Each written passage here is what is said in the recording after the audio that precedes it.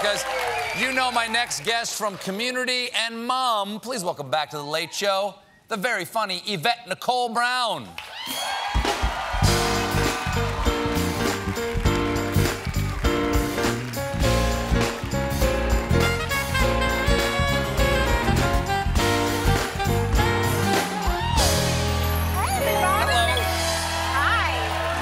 Good to see you. How you been? It's been too long. It's been 2 years. What you been doing with yourself? I just want to say first, it's so nice to be with my fellow DonorsChoose.org supporter. Oh, that's right. If people out there know what Donors Choose is, go to DonorsChoose.org. It's the greatest charity of all time. It is. Too much to explain, but trust us. Yes, please go. Just go.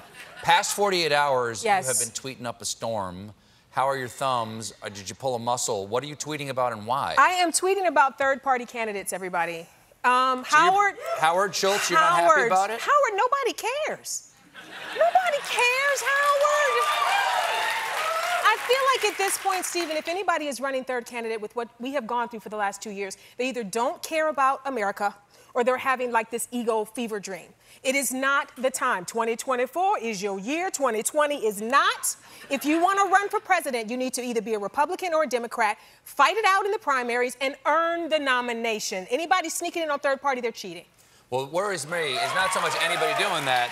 I would say, like, you know, if you or I wanted to do that, I'd be perfectly fine with it. What worries me, and obviously it's America and everybody's free and every little boy or girl has a chance to grow up and be president, but billionaires can cut their own checks. And so the primaries or the national pressure of the electoral system doesn't apply to them. Doesn't apply to them. So they just decide, well, I have some free time. I think I'm going to go run for president. Not this year. Do 2020, Antarctic ballooning. How about it? Yes. Learn to bowl. I don't care what you do. Don't run for president. Now, we've had a few of the 2020 hopefuls on the show. Yes. Who do you like so far? Well, I mean, I'm maybe a little biased because I'm also a member of Alpha Kappa Alpha Sorority Incorporated, but I love Kamala Harris.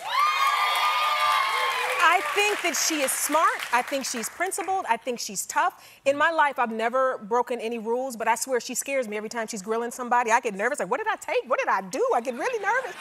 And former prosecutor. Yeah, she's amazing. And I feel like what she said, we are better than this, is the perfect example of what we are supposed to be as a nation. I feel like in the last couple of years, we've forgotten what we're supposed to be, a melting pot, everyone welcome, a place where you can come and bring your tired and you're worn out.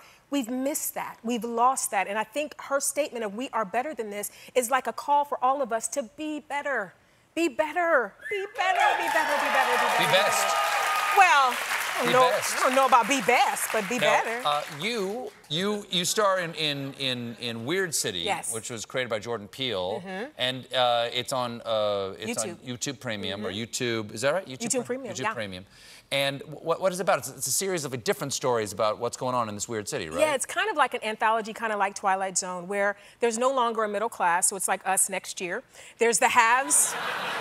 The haves and the have-nots, and it's how we interact with each other. And each episode is about one particular thing, like maybe on social media obsession or online dating. So it's interesting things that we care about now, but seen through the lens of these above the line and below the line people. Oh, so the difference of the economic power. Yes, dynamic. how it plays out.